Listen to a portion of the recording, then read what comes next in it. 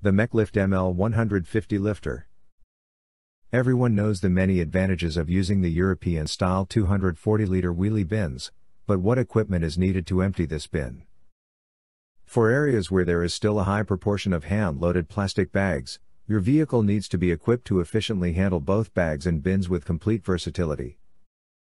The ML150 has proven itself to be the most popular low-level lifter, which is also capable of handling the high demands of areas which have converted to the 240-liter wheelie bin system.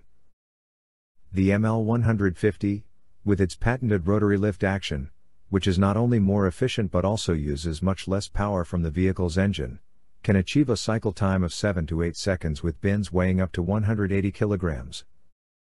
Bags are easily thrown over the top of the ML150, as it is practically level with the hopper's sill edge.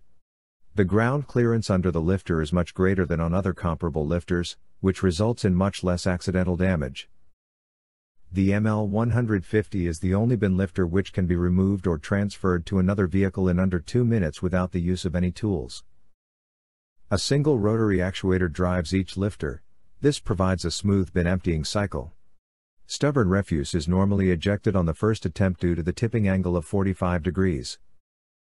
The ML150 is locally designed, manufactured and maintained for South Africa's unique conditions.